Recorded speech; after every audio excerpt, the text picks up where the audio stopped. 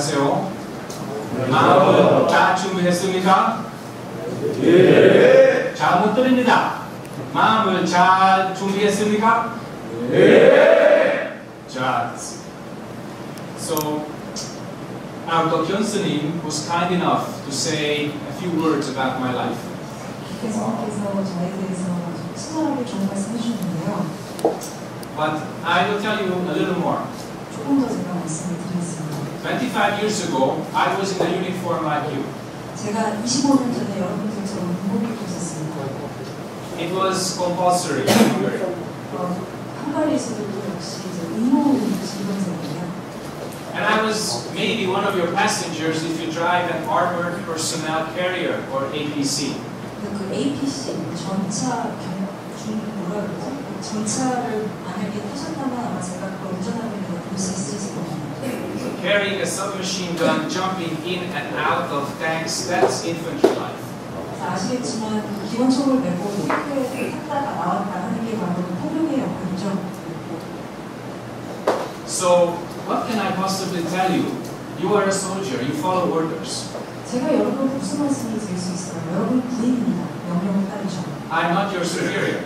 저는 또 여러분 상관도 아니에요. You have a superior with a bunch of stars on his shoulder.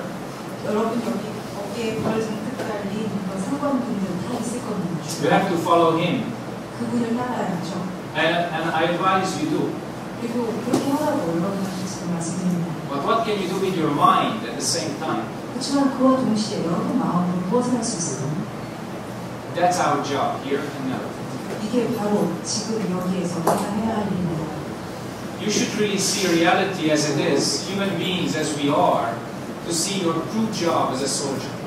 여러분 바로 여기서 인간으로서 지금 여기에 현실이 무엇인가 그리고 내가 강사로서 해야 할 일이 무엇인가를 진단해야 합니다. All of you have a weapon, 여러분 다 무기 갖고 계시죠? whether it's a sidearm, a submachine gun, a machine gun, a tank, or an airplane.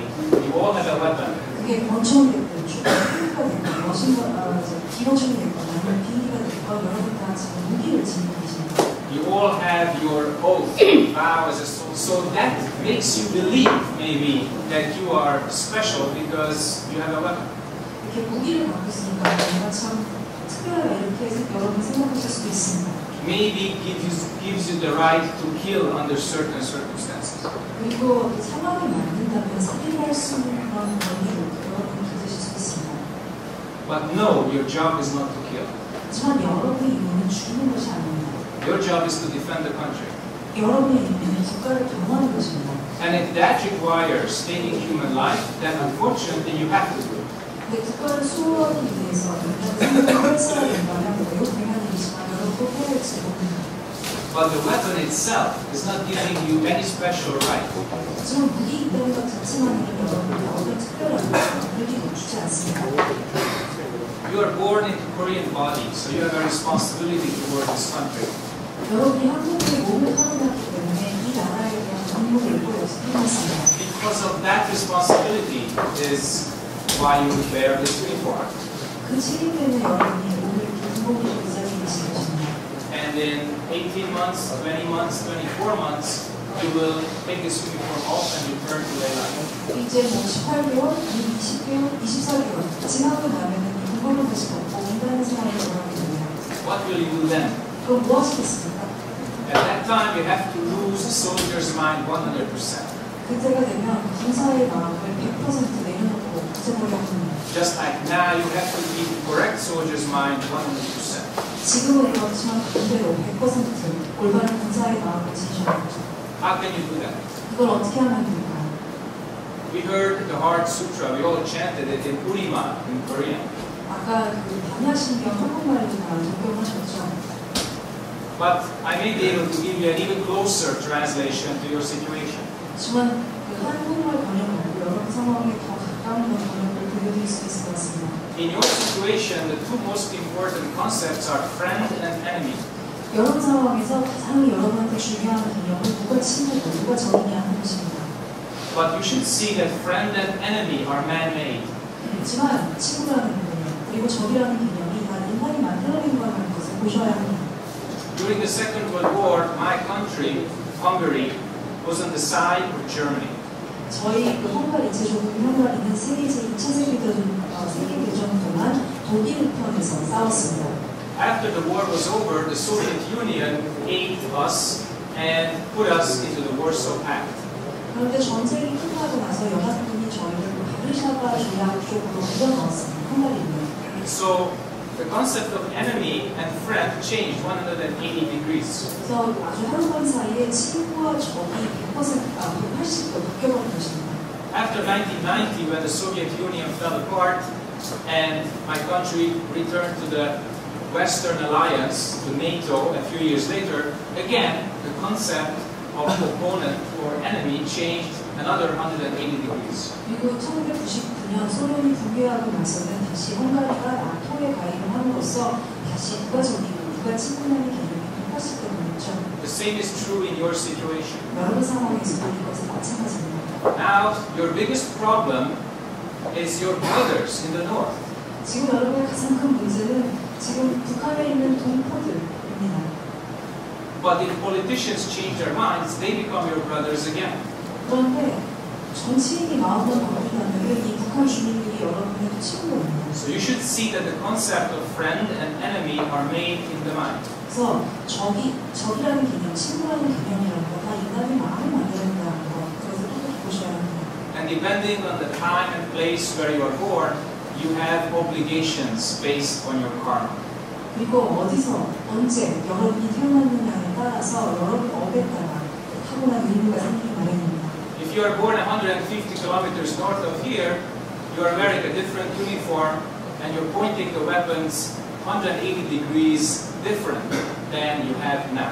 여러분이 한 200km만 북쪽에서 태어난다면 지금 여러분이 입고 계시는 몸과 전혀 다른 군복을 입고 그리고 여러분의 총소리가 지금과는 완전히 반대 방향으로 향해져 있겠죠. So, Avalokiteshvara Bodhisattva, Bonsambosal, in her infinite compassion, saw that the five skandhas, O-on, are empty. 그래서 관세음 보살님께서는 무한한 자기 속에서 오온이라는 것이 얼마나 공한 것인가를 보셨습니다. In your situation, if you have compassion towards human being, you can see that the concept of friend and enemy are empty. 여러분 상황 속에서도 굉장히 자비심을 가지고 계시다면 얼마나 적당히 친구라는 개념이 공한 것인가를 볼 수 있을 것입니다. That means that it was made by human mind alone. 이것이 무슨 뜻이냐면요, 이런 개념이 결국은 인간의 마음이 만드는 것에 불과하다라는 것을 보는 것입니다. So the same is true about Air Force, Navy, and Army. 그래서 육군, 해군, 공군 이런 개념들 역시 마찬가지입니다. So whatever weapons you have, originally they are not necessary. 그렇기 때문에 어떤 무기를 가지던 원래는 필요 없던 것이었습니다. So the airplanes, the rockets, the missiles, the ships, the destroyers, the submarines, originally they are not necessary. 그렇기 때문에 비행기나 기관총이나 전함이나 아니면 항공모함이나 잠수정이나 이런 것이 원래는 다 필요 없던 것이었던 것이죠. The guns, the mortars, the submachine guns, the shoulder-fired missiles, originally they are not necessary. 이런 모든 무기들, 총이나 수류탄이나 이런 것들이 사실은 다 필요 없던 것이었던 것입니다. But you, in your situation, have to use them. 하지만 여러분 상황에서는 그것을 사용해야 하는 그런 상황입니다. What kind of mind do you have when you have to use your weapon? 그렇다면 그 무기를 꼭 사용해야 하는 상황에 처했을 때 어떤 마음을 사용해야 할까요? Do you suddenly become aggressive? 갑자기 공격적인 상황입니까? Suddenly you want to kill because maybe the hormone rush pleases you? 갑자기 호르몬이 솟구치면서 살인 충동을 느낄까요? Watch out. 조심하십시오. Do not attach to any concept in the mind. 마음에 있는 개념에 애착하지 마십시오. Perceive your situation and relationship and do correct function. 그래서 지금 여러분의 역할과 그리고 여러분 주변과의 관계를 정확히 보시고 올바른 기능을 수행하십시오. If you do that, then you can arrive at the point when there is no enemy and therefore no fear. 그리고 여러분이 그것을 할 수 있으시다면 어떤 두려움이 없고 또 적도 없는 그런 장소로 가실 수 있습니다. You may already know the worst enemy is not another soldier wearing a different uniform in a different country, but it's your own fear. 아마도 이미 여러분 최악의 적은 다른 나라에서 알고 계실지도 모릅니다. The Buddha himself had to conquer his own fear in his practice. 부처님 수행 중에 부처님 자신의 공포를 극복해야만 했습니다. He was practicing for 6 years. 부처님이 6년간 수행하셨는데요. Very, very hard. Before his enlightenment, he didn't know how to practice, so he tried many, many things. 부처님이 깨달음을 얻으시기 전까지 굉장히 열심히 수행하셨는데 그 방법을 몰라서 여러 가지 다른 방식을 시도해보셨습니다. The last 49 days, he was sitting under the Bodhi tree without changing any of his location or position.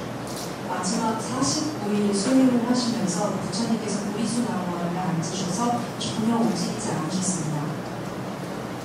On the last 3 days, especially the last night, 3 very important things appeared. 그래서 마지막 3일, 이 49일 마지막 3일, 특히 마지막 3시간 수행을 하시는데 3가지 중요한 일이 나왔습니다. 3 women, the women of, or the daughters of Mara, the embodiment of desire appeared. 첫 번째로 마귀의 3 딸들, 욕망의 이의만의 3 여인들이 나왔습니다. But he just sat and he didn't follow the illusion, so he became free from them. 그렇지만 부처님께서는 그냥 가만히 앉아서 이 환상을 쫓아가지 않으셨기 때문에 욕망에서 잘 도와줄 수 있었습니다. And next, a huge army appeared. 그러고 나서는 엄청난 대군이 등장했습니다. That was the embodiment of anger. 이것은 우리 안에 갖고 있는 분노가 체화된 것입니다. And that army had numberless demons, demigods, all kinds of beings with very fierce weapons, numberless around the sky. 엄청난 대군이었죠. 악마에다가 신에다가 무시무시한 무기에다가 하늘을 가득 채웠습니다. If you are alone, you cannot fight them. 그런데 혼자서는 이들과 싸울 수가 없습니다. But the Buddha didn't move. 그렇지만 부처님은 여전히 움직이지 않으셨죠. So all the fiery arrows that were shot into his direction, the last moment turned into flowers and fell on the ground. 그런데 이 악마의 군대가 쏜 불화살들이 부처님 몸에 닿기 직전에 꽃으로 된 땅으로 떨어졌습니다. Your enemies, if you ever have to fight, are not like that. 근데 여러분이 싸우실 적들은 아마 절대 그렇지 않겠죠. What does this teach us? 여기서 우리가 배울 수 있는 게 무엇일까요? This teaches us do not be afraid. 여기서 우리가 배울 수 있는 것은 두려워하지 말라는 것입니다. The Buddha was no longer a kshatriya or a warrior. 부처님은 원래 보살계급이셨지, 에서 태어나셨지만 더 이상 보살이 아니셨습니다. When he cut his hair and went into the forest, he became an outclass. He left his social group behind. 부처님께서 머리를 자르고 숲으로 가셨을 때 부처님이 속한 사회 계층을 떠나서 일종의 소외 계층이 되셨죠. The appearance of the army was the appearance of his warrior karma. 그래서 그때 부처님 앞에 나타난 대군이라는 것은 부처님이 타고난 보살계급의 업을 체화한 것입니다. What did that teach him? 이것이 부처님한테 가르친 것이 무엇일까요? It was teaching him the same thing as 6 years before when he decided to leave the palace. 이것은 부처님이 6년 전 궁전을 떠나기로 결심하셨을 때 배운 것과 똑같은 것입니다. Even the greatest king dies. 아무리 위대한 왕이라도 죽는다는 것입니다. Even the greatest warrior dies. 아무리 위대한 무사라도 결국은 죽는다는 We have 것입니다. an enemy that we cannot conquer. 이것은 우리가 결국 정복할 수 없는 적입니다. It's not a human being. 인간이 아닙니다. So what is that? 그럼 이것이 무엇일까요?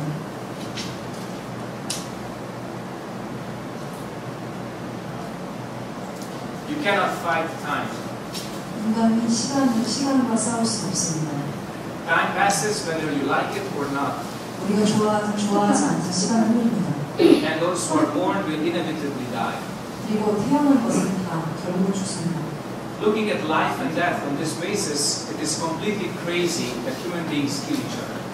이런 기반에서 인생을 바라볼 때 인간이 서로를 죽이고 하는 것은 참으로 말도 안 되는 것입니다. As long as we have anger, we have armies. 하지만 우리 안에 분노가 있는 이상 아마도 군대는 계속 지속될 것입니다. As long as there is anger in human society, we will have enemies.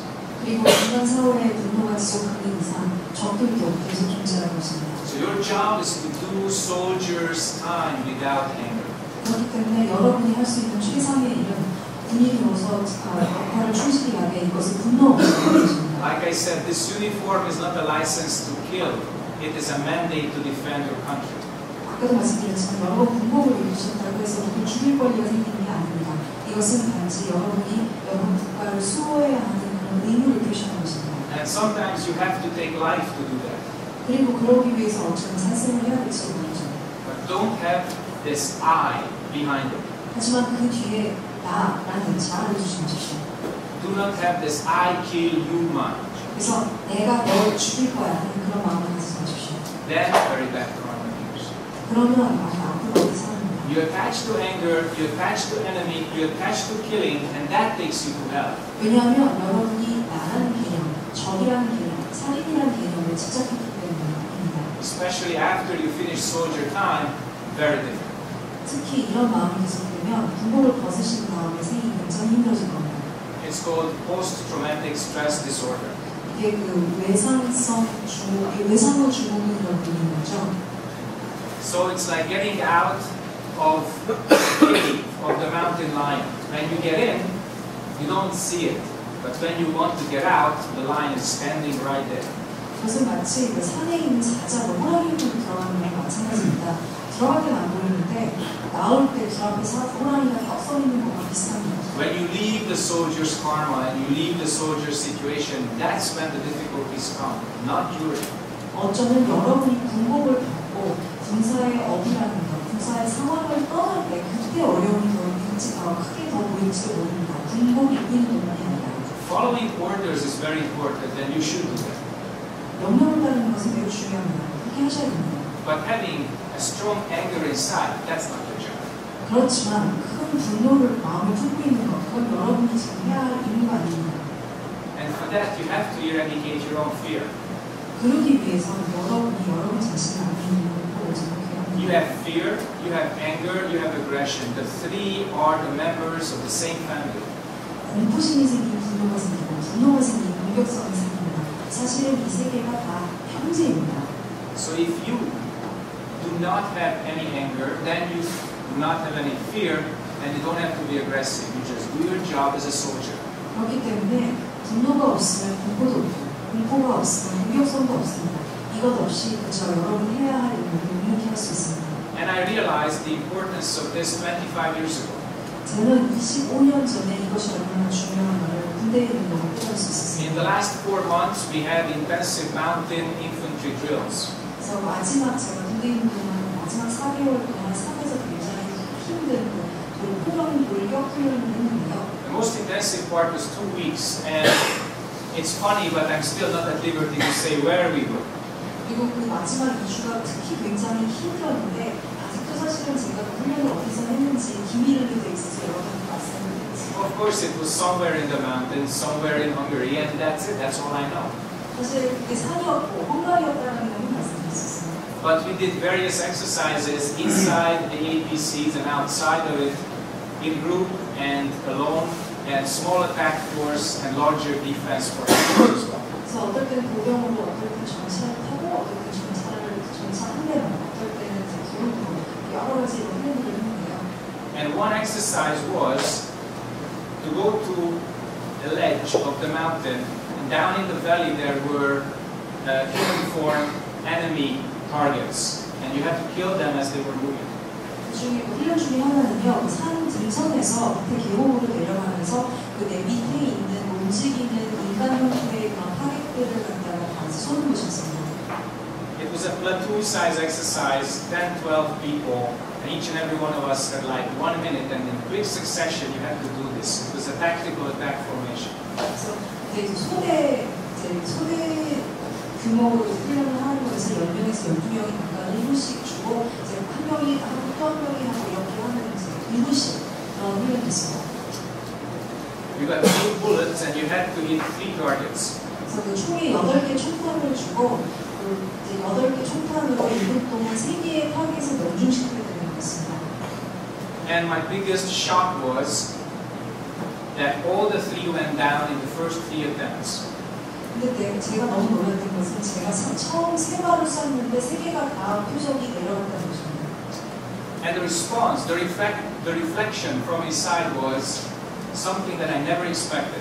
그런데 이렇게 제가 그 세 발을 써서 명중을 세 발을만 명중시켰을 때 내 안에 일어났던 그런 반응은 제가 결국 기대하지 않았던 것입니다. I can kill. 나도 죽일 수가 있구나. And so can you. 여러분도 마찬가지입니다. We were taught, we were conditioned, we were trained to do that. 지금 여러분이 바로 죽이는 법을 배우고 또 그렇게 할 수 있도록 조건화되고 훈련받고 있는 것입니다.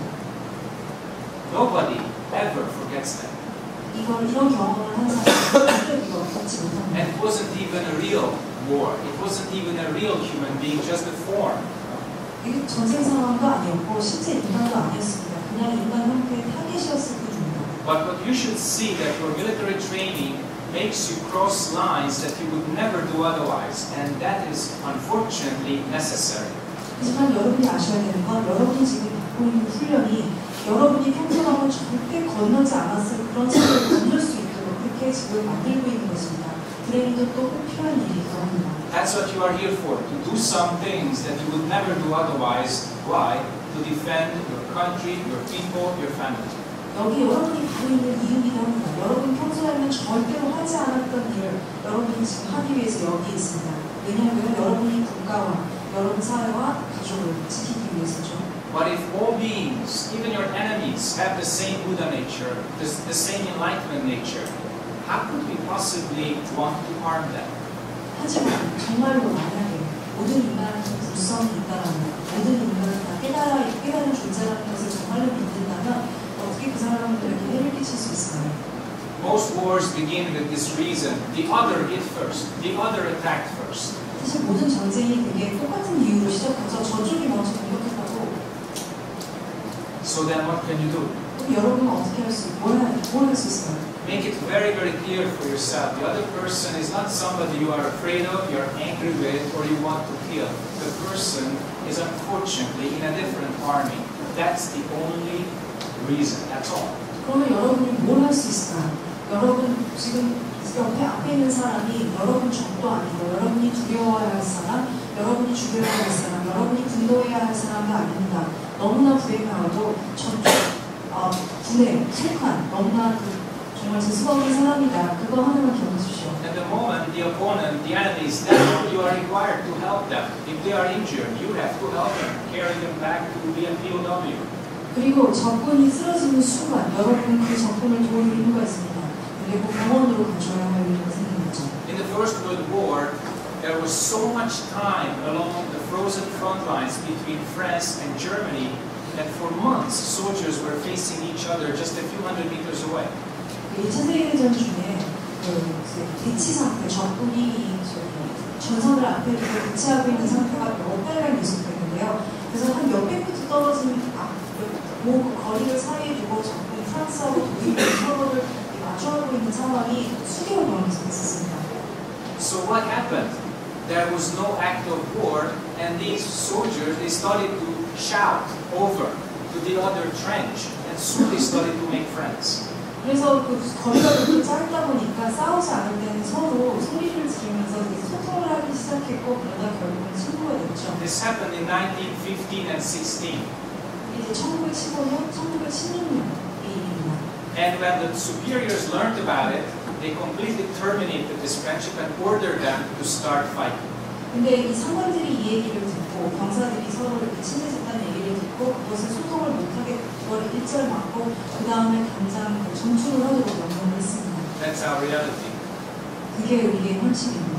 That's our world. 그게 우리 세계입니다. That's our human situation. 그게 우리 인간의 현실입니다. And once we're born, we cannot really change that. 일단 근데 여러분이 이미 인간으로 태어났기 때문에 그 현실 자체가 없을 But 수 we can 있습니다. change ourselves. 하지만 우리는 바꿀 수 We can change our minds. 우리 자신의 마음을 바꿀 We 수 can 있습니다. change our karma. 우리의 어음을 바꿀 수 있습니다. You can be a very good soldier. Very, very good soldier without anger, aggression, and fear.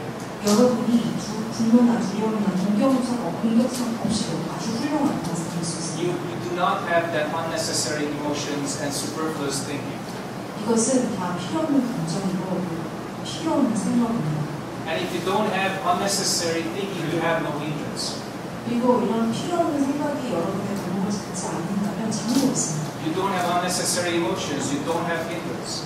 그리고 이런 불필요한 감정이 없다면 또 그것이 장이 없어지거든요. You know the difference between life and death? 여러분 생과 사의 차이가 무엇인지 아시죠? One moment. 그 순간은 순간 찰나의 것입니다. Lose the moment, you die. 그 찰나를 잊게 되면 여러분 죽습니다. Attain the moment and be good in the moment, you live. 그러나 그 순간을 얻는다면 여러분 사실 수 있어요. You have thinking, you lose the moment. 근데 여러분이 생각을 하는 순간 그 순간이 사라집니다. You have opposite emotions, you lose the moment. 그 순간 갈등하는 감정이 있게 되면 또 그 순간이 없어집니다. You have I, my, me, you lose the moment. 내가 나, 내 거 이런 생각을 하는 순간 또 그 순간이 사라집니다. Even though you might be driving tanks or APCs or your infantry, you have bare hands, you have that training, right? 여러분 보통 되게 정치하를 갖다 넓은 곳이지만 그래도 왼손으로 하는 그 훈련, 싸움 훈련 다 받으시죠? I look at your knuckles, and that tells me that you do. 여기 지금 손 보니까 훈련 다 받으신 것 같은데요. What makes you win? 여러분 뭐가 여러분을 하여금 믿을 수 있게 한다고 생각하십니까? What makes you more skillful than your friend who is just your opponent for 5 minutes? 지금 5분 동안 여러분과 싸우는 친구보다 여러분이 싸움을 더 잘하게 하는 그게 무엇일까요? That you are more focused. 그것이 집중입니다. You pay attention better. 더 많이 주의를 집중할 수 있게 하는 You are more present. 바로 그 순간에 더 You do not attach to your thoughts and feelings. 그 순간은 여러분의 생각이나 감정이 여러분을 방해하지 않습니다. That means you attain this moment and keep it clear. 그것이 바로 여러분 그 순간을 가지고 그 순간을 계속 유지한다는 것의 의미입니다. And if you do that, you can not only survive, because you know that as a soldier, your job is not only to survive. Your job is to complete the mission. 그러면 여러분 살아남는 것 이상을 할 수 있습니다. 여러분 병사로서 생존 이상의 여러분의 임무를 완수해야 하는 거 아시죠? But if you keep this moment clear and your mind clear, then at the end of your service, your family doesn't just get a dog tag, they get you back, and they will be extremely happy. 그래서 여러분이 이 순간을 계속 가지고 있고 여러분 마음을 갖다 명료하게 유지할 수 있다면 여러분 군 복무가 끝난 후에 여러분의 이 계표가 돌아가는 게 아니라 여러분 계표로 돌아갈 수 있게 됩니다. If you remember all this that I've said in the last 25 minutes, I think that's plenty. But I would be more interested in your questions from now on. 제가 지금 15분 동안 꽤 많은 말을 했는데요. 다 기억하시면 좋겠지만 사실 저는 여러분 어떤 질문이 있는지가 너무 궁금합니다. Any kind of question. 어떤 질문이 있는지 Buddha question, Buddhist question, 불교에 관한 것도 좋고요. soldier question, 병사에 관한 것도 좋고요. everyday life question, 그냥 일상에 관한 것도 좋습니다. any kind. 어떤 종류라도 저에게 질문해 주시면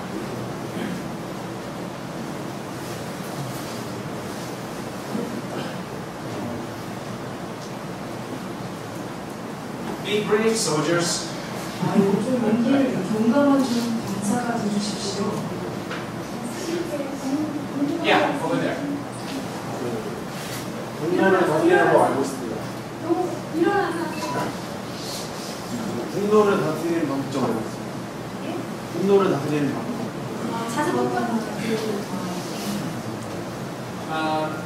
You know, when you are angry, first of all, you catch your breath, number one. 화가 났을 때 일단 숨을 좀 보십시오. And you feel that your breathing is very heavy. 그러면 내 숨이 막 이렇게 굉장히 무겁게 나온다는 거 그거를 갖다가 발견할 수 있을 겁니다. Immediately take it down to your kanjon and relax it.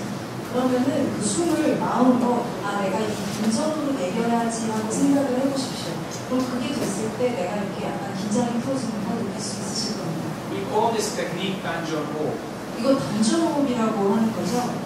So then you can, in your mind, you can take one step back and reflect your anger.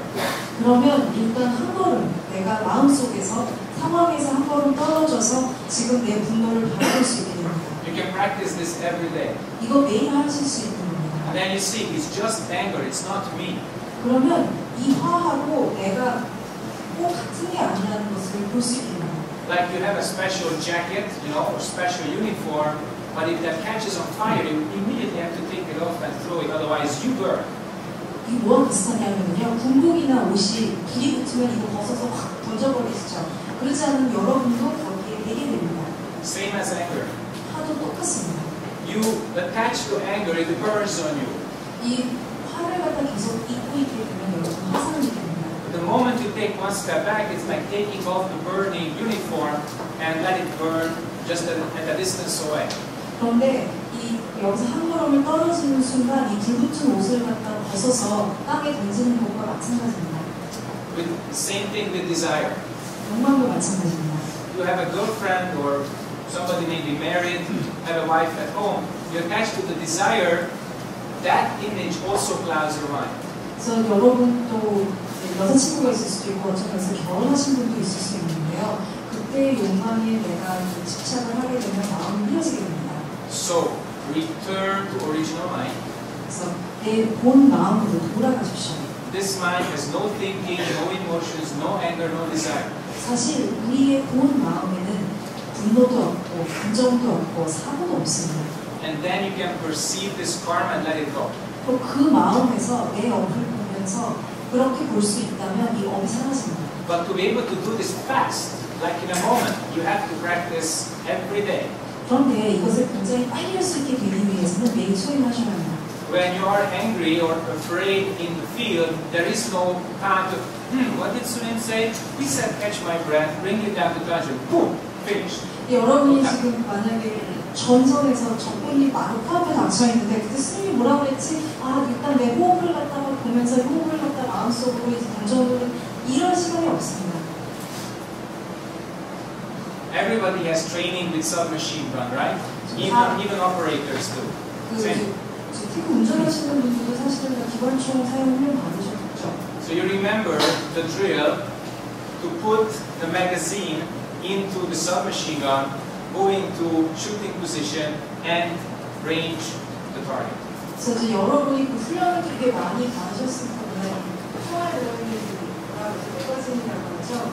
이거 집어넣고 이제 넣고 그 다음에 이렇게 그 적군을 향해서 조준하는 훈련을 받으셨을 텐데요.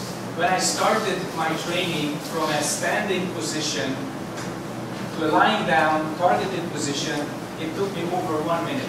그래서 제가 훈련 받을 때는 서 있다가 이거를 이제 누워서 땅에 포복 자세라고 하나요?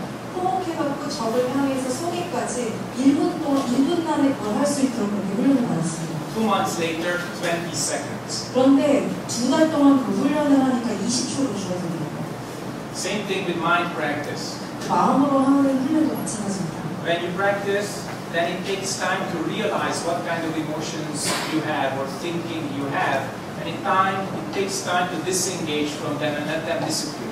사실 내 마음에 지금 어떤 감정이 일어나고 어떤 생각이 일어나고 그것을 보고 그것과 거리를 두고 이것이 사라지는 걸 볼 때까지 그런 훈련을 마음으로 시키는데 시간이 걸립니다. But if you practice, it happens in a nanosecond, very quickly.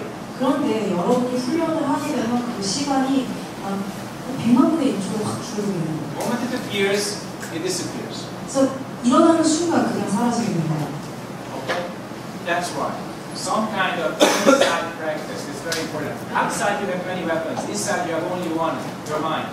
That's the only weapon you have. But that doesn't kill anybody. It only kills illusions. 그것이 우리가 마음, 내적으로 훈련을 해야 하는 일입니다. 바깥에는 여러 가지 무기도 많고 도구도 많습니다. 하지만 우리 내면에는 그 마음 하나만이 나의 무기가 됩니다. 하지만 이것은 누구도 죽이지 않고 그러면서도 아주 중요합니다. Use that. 이걸 사용하십시오. If you don't use that inside weapon, then outside weapon fail. 이 내 안에 있는 무기를 사용할 수 없다면 바깥에 있는 무기도 역시 사용할 수 없게 됩니다. Okay? More questions? 질문 있으십니까? Yeah.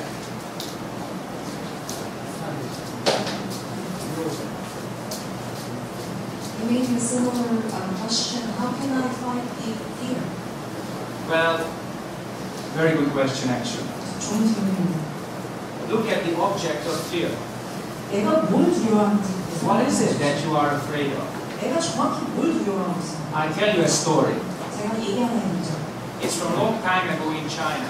옛날 중국 얘기인데요. You know, China sometimes was one country, three countries, one country again, many times fighting, war. 아직은 중국은 늘 전쟁 중이었죠. 하나로 통일했다가 삼국으로 분리됐다 다시 통일됐다가 늘 서로 싸우는 일이 계속됐습니다. So, a few hundred years ago, when there were no firearms, only arrows and hand weapons, there was a very big war. 몇백 년 전에 아직 화살이나 총만 갖고 싸울 때 아주 큰 전쟁이 중국에서 있었습니다.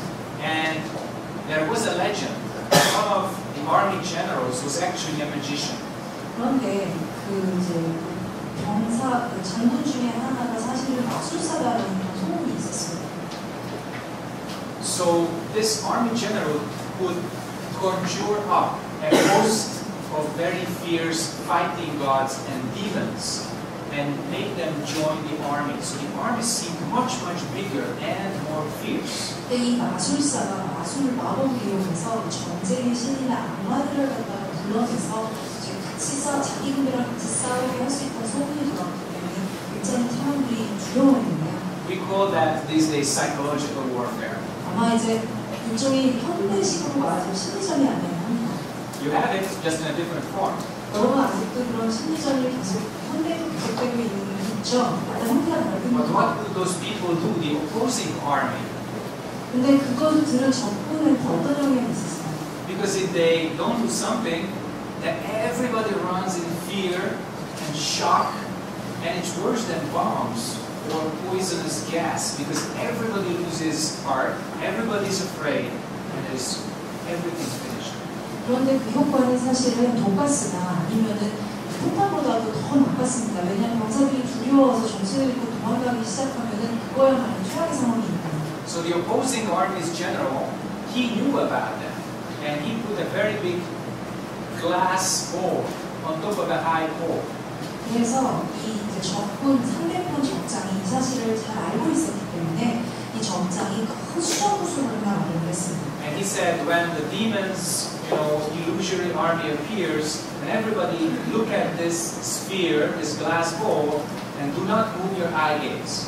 그래서 그 장군이 병사들한테 얘기를 하기를 이 악마의 군대가 나타나면 내가 이 수정구슬을 높이 들을 테니 그것만 바라봐 이렇게 얘기를 했습니다. So it happened. 실제로 이제 그렇게 싸웠고요. And the demons army came closer and closer and closer, but before they reached the real human beings, they became dry leaves in the air and disappeared. 그런데 이 악마의 대군이 확 몰려오고 있는데 병사들이 계속 수정구슬을 바라보고 있자 이것이 병사들 바로 앞에 와서 많은 나무들이 들어있습니다. Now you may ask, how does this old tale, this legend, help me in conquering my fear? 자, 지금 아마 속으로 이 옛날 무슨 얘기가 지금 내가 나의 두려움을 갖다가 정복하는 게 어떤 도움이 되지? 이런 생각을 하고 계실 수도 있을 텐데요. This glass sphere or big ball helped the soldiers keep their minds clear.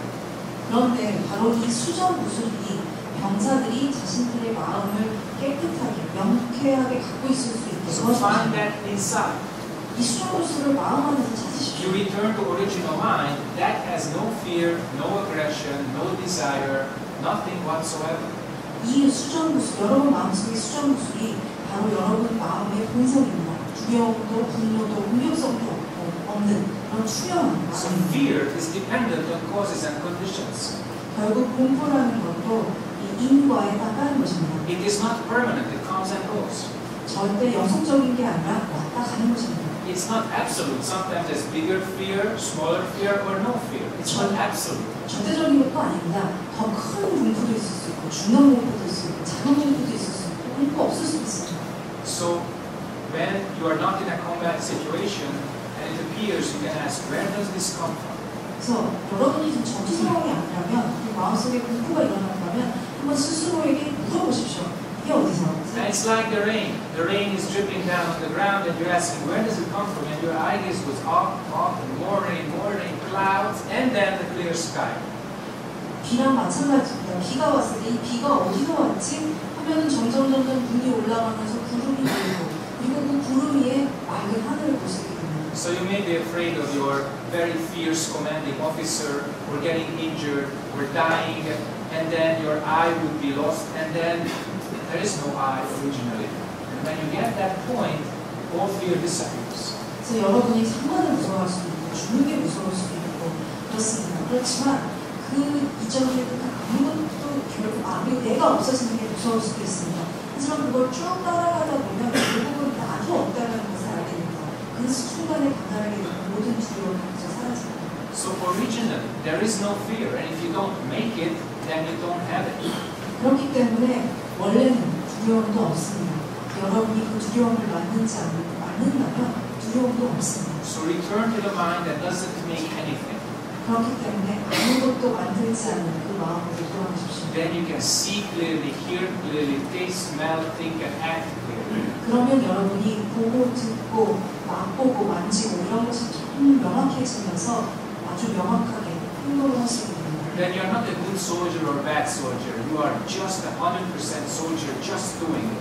그러면 그 순간 여러분은 좋은 병사도 아니고 나쁜 병사도 아닙니다. 그저 그 순간 100% 병사가 되는 것입니다. But outward, your friends and your superiors will say, "Oh, good, just did it." They'll say that. 물론 여러분 친구나 특히 여러분 상관은 그냥 참 좋은 병사야 잘했어 이렇게 말하겠죠. Okay. More questions. Yeah. 마지막 질문. If I was trying very hard, physically or mentally, Yeah. then definitely I would have like anger, frustration, or something like that. Then how can I throw up this feeling of anger, frustration, or because I'll have very tough training next week. Yeah. How can I deal with that?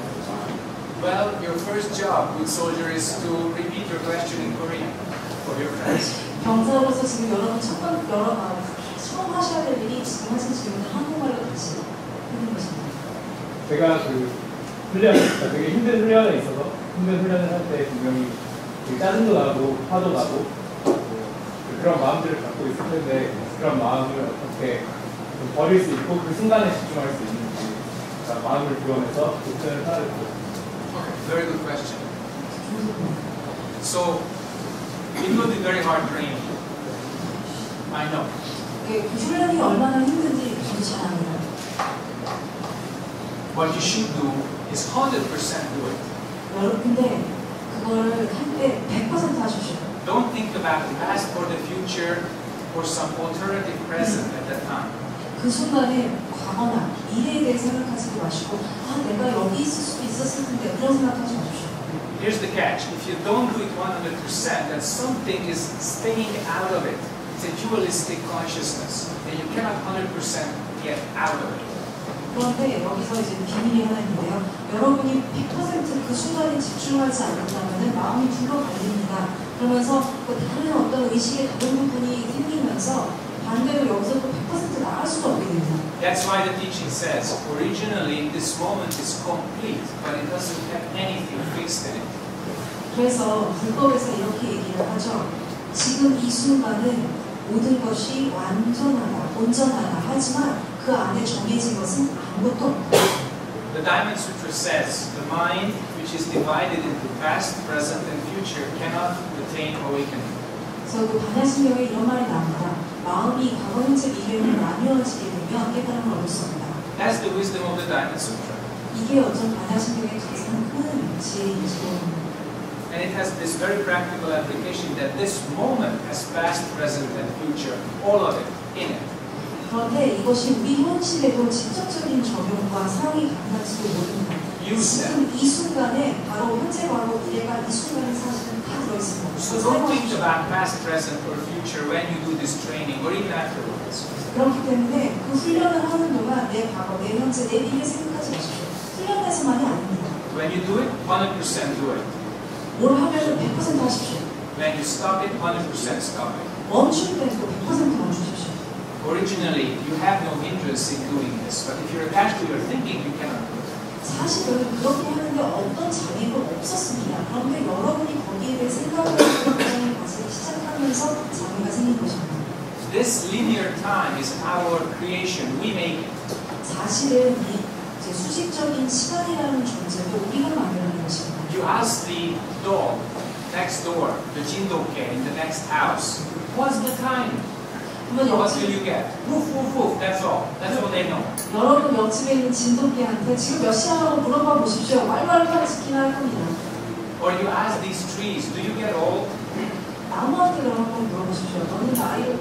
Or do you remember when you were just a sapling? 그러면서 너 조그만 묘목이었을 때 기억해? 한번 물어보십시오. They would just only flutter their leaves in the wind and enjoy the sunshine. That's all. 그저 바람에 나뭇잎 살랑거리고 햇빛이나 즐기고 있을 뿐입니다. Time is created by human mind. 시간이라는 것도 인간의 마음을 만들어낸 것입니다. And the way you have your mind, that determines your experience of time and space. 그렇기 때문에 여러분이 마음을 어떻게 먹느냐가 바로 시간이라는 존재와 그 경험을 결정하는 So 겁니다. 100% good. 그렇기 때문에 100% 훈련을 집중하십시오. Then start and finish are very clear. 그리고 시작과 끝나는 정도 명확하게 하십시오. Okay? So just do whatever I need at the What is your job at this moment? 그 순간에 내가 하고 있는 일을 생각하는 것입니다. If you have any ideas about the moment, then it starts to shape. 그런데 지금 이 순간이 뭔가 하는 개념을 여러분이 생각하기 시작하는 순간 흔들리기 시작합니다. Your idea and the world's expectation always different. 내가 생각하고 있는 것과 그 세상이 나한테 기대하는 것과 늘 다르게 말입니다. That's why I said follow the order. 그래서 명령을 따르라. 100%. 100% 하십시오. And then, no problem. 또 문제 없습니다. 100% do it. When it's finished, 100% free. 할 때는 100% 하고 끝나면 100% 멈추십시오. Wonderful, everybody. Thank you for your attention.